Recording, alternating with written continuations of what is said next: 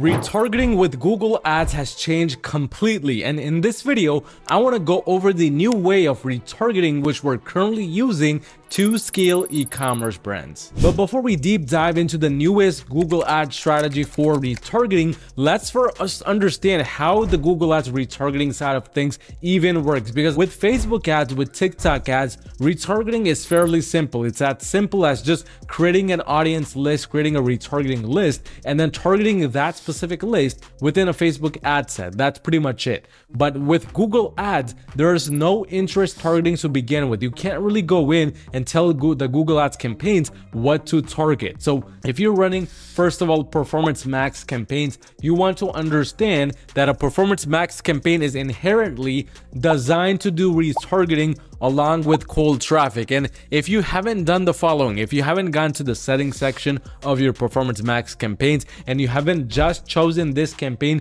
to show up for the new customers, then a lot of this campaign and its budget is going towards retargeting purposes. But it's not just going to do this on its own, because if you don't do anything else, this is only going to target the individuals that come through this campaign alone, not everybody else within your store, not every other campaign. So in order to battle this, the newest way of retargeting, it involves you going on over to the tools and settings section, and under shared library, going to the audience manager section. And from here, you need to do the following. You need to create a few audiences which are gonna run in the background within this section only, and they're going to basically be data points and trigger points for the algorithm within the performance max campaign itself. And it's fairly simple. As you can see right here, we have already done that with various different audience segments themselves. So for example, right here, we have done it for all visitors, all website visitors without any types of purchases done, all website viewers in the last 7 days, the cart abandoners, so on and so forth. We have even added things like customer list. And you want to do this for all of the potential website visitors and all the other parts of the segment as much as possible. And what I mean by this is you want to be targeting those people who went to the cart page, who went to a specific category page, who went maybe to the home page. And you want to do this individually, because each data point from each individual within each audience here, it's different and is different from each other. So what the performance max campaign will do once you start adding this, and for example, let's say you create something for add to cart in the last 90 days, and you just go ahead and don't not change anything else, pre-fill options, it should be as it is.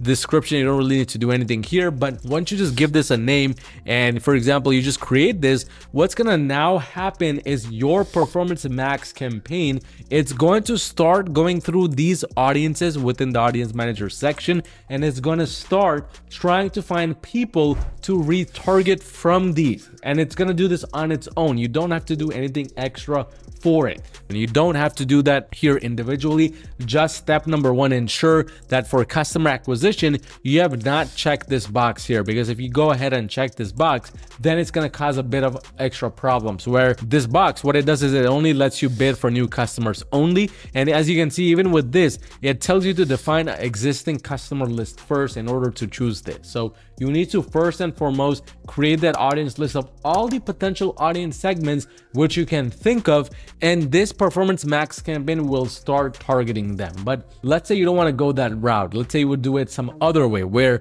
you want to keep the performance max campaign only for new customers, and you want to create a brand new campaign just to retarget. Well, in that case, you will have to start using more of the standard shopping side of things, and the way to do that is fairly simple as well. What you want to do is, and essentially you want to go inside that standard shopping campaign which you just created, and from that standard shopping campaign on the left hand side, go onto the audiences section. Within audiences, you have the ability to add or edit audience segments. If you don't have any audience segments already, it should say add audience segments. And essentially what you want to do is you want to create those audience segments. If you haven't already, shopping cart abandoners, people who try to check out but didn't purchase, etc. You want to go one by one through this list. You want to choose as many as possible so that they go on this right hand side column, and then you want to click targeting here. You don't want to choose observation. you want to choose targeting. This means this audience is the only audience now which this campaign will go towards.